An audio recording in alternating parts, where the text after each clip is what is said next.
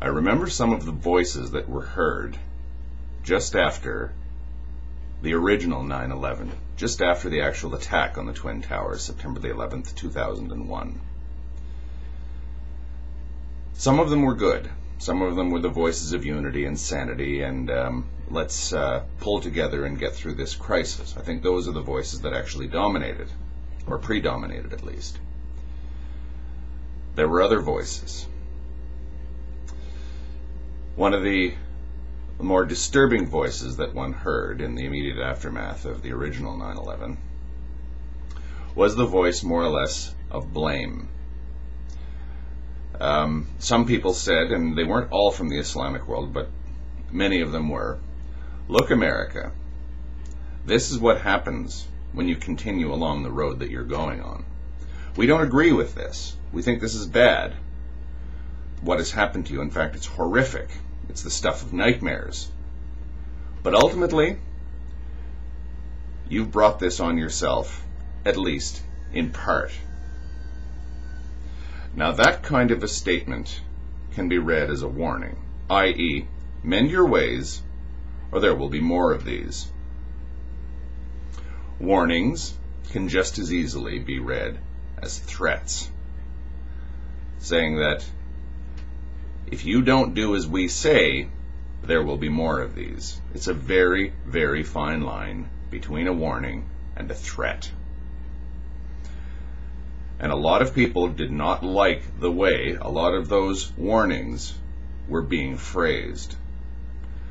It was almost as if they were saying, you haven't seen anything yet, America. If you keep down the road that you're going, this is going to be your future. 9/11. Many people remember that. I know that many people who said such things didn't mean it to be construed as a threat.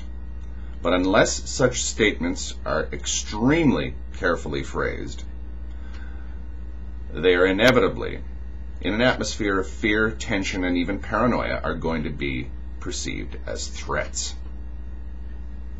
Don't mess with us, America, or the West, or else there's going to be bombs going off, or perhaps anthrax scattered everywhere.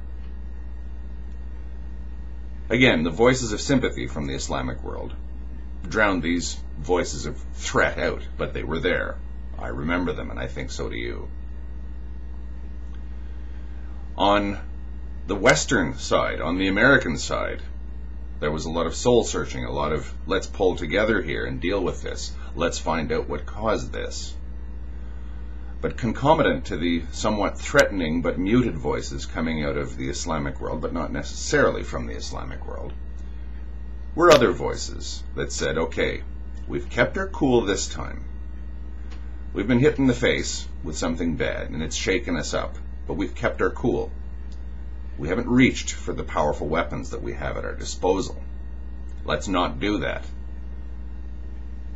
And thank heavens, we don't have to do that this time. But just so everyone knows, if the Islamic world keeps on the road that it's going,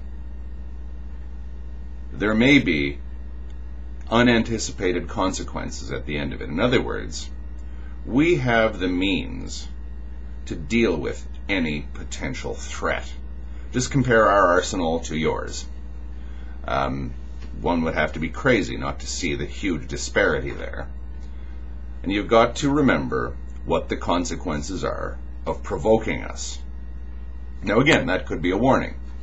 That could be simple common sense. Someone saying, an ant picking a fight with an elephant is going to lose.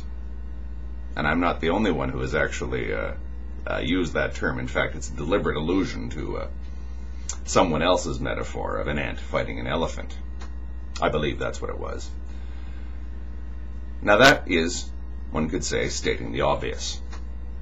The weapons at the disposal of one side, if one has to call these things sides, are negligible compared to the weapons available and the resources in general available on the other side. So it's insane to pick fights like this. But again, that can also be a threat. That's how Thunderfoot's video struck me. It was a threat. Thunderfoot's 9/11 shock and awe video.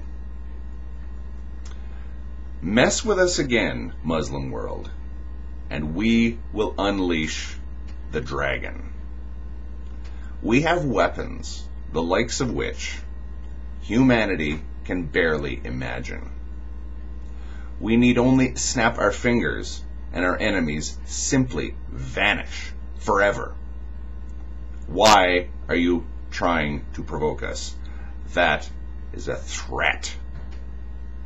Threat and counter-threat. Stay on the road that you're on, America, and there will be more 9/11s. That is a warning. It can be a threat. Stay on the road you're on, Islamic world, and you can't even imagine what the consequences will be. That could be a warning. That could be a threat. Both of those voices were heard in the original post 9/11. I'm not going to say that conflict is inevitable, but when people start to talk like this, we've got to understand where we're going. If we start threatening each other, no one can predict where we're going to be September the 11th, 2021. Hopefully, it'll simply be another commemoration of a terrible tragedy. May the victims rest in peace. Thank you.